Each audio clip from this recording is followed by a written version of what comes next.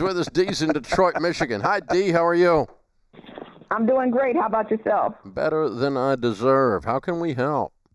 Okay, I am retired. I'm a widow, and I'm debt-free. And my problem is that my house needs some updates and repairs. I've been getting estimates. The estimates seem like everything is 3, 4, 5 times what I expected to pay. And what I'm looking at is getting a line of credit to do the repairs and the labor saving updates because I'm 63 versus using my savings. But I wasn't going to go beyond what I have to, if I was going to pay cash for. So I just wanted to get some advice from you. Do you think that's a good idea? Yeah. Do you advise something else or what? But, the house needs to be updated. How much in repairs is the total? Probably about $50,000, $60,000. And how much money do you have in your total world? Well, I got more than $60,000. How much money do you have in your total world? In my total world, I have $500,000. Okay. Dee, you have done a really good job. Fix your house with your money. Mm-hmm. Use money and fix your house. Don't use debt and fix your house. Not a line of credit? Nope. Why would I put you back in debt? You're my friend. Well, because I'd rather have my money working for me. It's not working for you. You're paying the bank. You're paying the bank. Well, okay, see, there's another caveat. Problem is I always have to pay taxes every year. And if I took a line of credit, I was thinking that would help reduce. If you want to do that, all you have to do is give more to your church. Pardon me? You give more to your church, you'll have the exact same mathematical effect. You don't have to go in debt. If you want to lower your tax bill, increase your charitable giving. Well, I've been doing that. Well, it's the same thing. Listen, if you give the bank $10,000, which you're not going to, if you give the bank $1,000 in interest, okay, you know what it saves you in taxes? No. $200. Really? Yep. Mm-hmm. Tax deduction is not a tax credit, it's a deduction. And so it reduces your income that is taxable by $1,000 as applied to your tax rate. And in your situation, the way you're structured and the way your life's set up, you probably have an effective tax rate of around 20%. Maybe it's 30%, but it saves you $200 to $300. The other $700 is just burned. You didn't make $1,000 by giving them $1,000. So you gave them $1,000 to not give the government $200.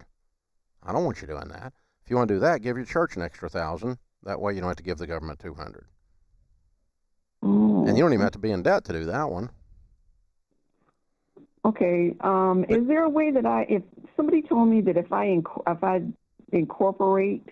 Hey, Dee, you're listening to a lot of stupid people. Yeah. Who are your friends, I don't know Dee? who's in your ear, but they're dumber than a rock.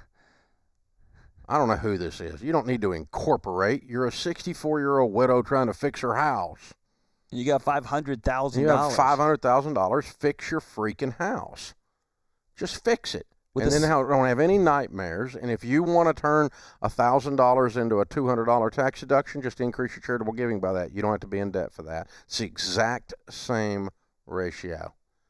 Here's a promise I'll make you, Dee. If you mail $1,000 to Ramsey Solutions here in Nashville, I will mail you $200.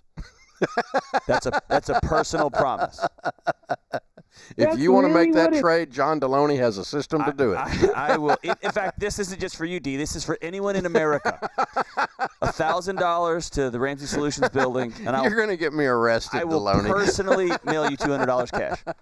Ramsey sets up pyramid scheme. John Deloney at the tip. I'm happy to. All day. This crap is going to get. This is not going to go well. Some liberal left-wing newspapers are going to think you're serious because they can't do math either. Oh God. D, you won life. Don't pay a bank 3 or 4 or 5%. God, no. And call yourself sophisticated. No, yeah, don't. You're not sophisticated. That's just stupid. In fact, don't borrow money. Call the contractor in and say, I have $40,000 in cash. Yeah. And this $60,000 is not an it's real money. Too high. I got 40 grand. I'm gonna hand it to you in cash. I want this work done in my house after it's done. After, of course, and they're gonna line up in front of your house. Yeah. Well, not these days, but there's a lot of people. That's true. But it's a labor shortage because of the government. But anyway, it's D. Don't go in debt, honey. Please don't go in debt. You have the money. You've earned it. You win at life. You did a good job. Pay cash for your home repairs. The other interesting thing is, in addition to all of this stuff, is that when you spend the $40,000 in cash or $50,000, two things will occur. One, John is correct. You'll get better deals. And the reason is, number two, you're more careful. It is interesting to me that when we spend $100 bills out of our checking account, we are more careful with those than we are with borrowed money. So I had a buddy back when I was in college, and he worked with some home builders, and he said I could always tell the millionaires versus the middle class people building in this neighborhood. He said it was the millionaires who came in with the newspaper flyer, and they said, I said I wanted this sink because it was on sale at this place at this time, and y'all put in that sink, versus the middle class buyer that came in and said, we don't know, what do you think? And it was this attention to detail and this attention to the dollars and cents, because it's real money versus some big loan. That's right. That's right. And folks, never do something for the tax deduction. You're trading a dollar for a quarter. Where does that come from? I hear that all the time. It comes from the real estate business. Okay. We used to teach people, it's smart to be in debt because you get a tax deduction. I did that crap, actually, when I was 18 and stupid. When I got my real estate license, you need the tax deduction, get a bigger loan. Trade a dollar for a quarter. Matter of fact, trade $100 for 25. It's even a better deal. You don't want to pay off your home, you'll lose the tax deduction. One of the things we address in FPU. Yes, absolutely.